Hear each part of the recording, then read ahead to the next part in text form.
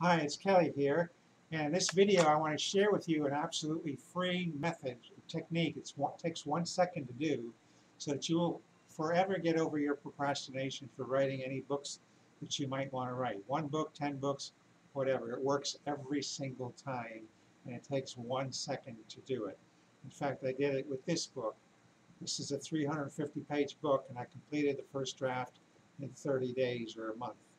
Um, and you know, it's a complicated subject, and I got it done. And the book doesn't suck either. In fact, it was listed on Amazon, #1 mover and shaker out of 10 million titles that Amazon offers, and 25 years in print, and it's still selling. I had a couple orders earlier today for this book. So this method works. I'm also the author of this book. In fact, I recommend it highly. It's, of course, Is There a Question That Heals Instantly? And it will dramatically change your life. So let's get started. So let's say you're stuck on your book. And I'm going to give you different examples, different scenarios. You're stuck on your book at some point. All you do, if you're already stuck, is you go back and read a few paragraphs where you're stuck, and then erase the part of the last sentence of your book, of where you're stuck. And you're not going to write today. You're just going to erase that part of that sentence.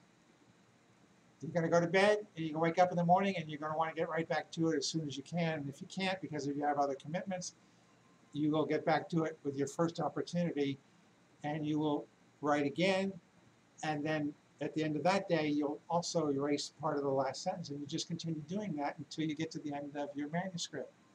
It's that simple. Now, if you are having a book in mind, but you haven't been able to start on it, for example, you would do a similar thing. You would pick that one thing about the book that drove you first. I'm going to write a book about that. And you write a sentence about it, and it doesn't have to be a great sentence. It can be lousy. And you might decide, to explain a little bit, write a couple more sentences. This is true for a novel or, nonfiction. If it's a novel, you might just write an image, whatever it was you see in your mind's eye, write that there, and then erase part of the last sentence. Once again, it will pull you back to write that book and however many more books you have to write. Whether it's 10 books, 20 books, 30 books, you use the same technique and you never get stuck. And it doesn't matter if you erased all 3 of the sentences that you wrote originally. That's not the point. The point is that you got started and got you there. So if that works for you, I hope you share this. And also mostly, if you want to say thank you, you can get a copy of this book, this is the one I recommend you get first. Is There a Question That Heals Instantly? Or this book, The Doctor Who Cures Cancer. They're all available on Amazon. This is in 3 versions, including audio. It's a softcover and Kindle. And by the way, I want to give you some evidence that this works by showing you something that looks silly. I'm going to show you my hands. You see my hands? How old do my hands look? Do you see any liver spots?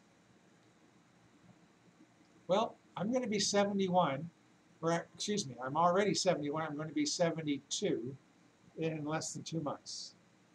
So apparently this works. Is there a question that heals instantly? And in addition to the question, I also describe some of my inventions that you can assemble yourself to benefit yourself in miraculous ways.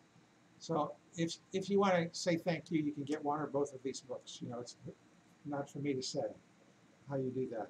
Anyway, you take care and God bless. And if you like it, share this. That'd be great. Take care. Bye-bye.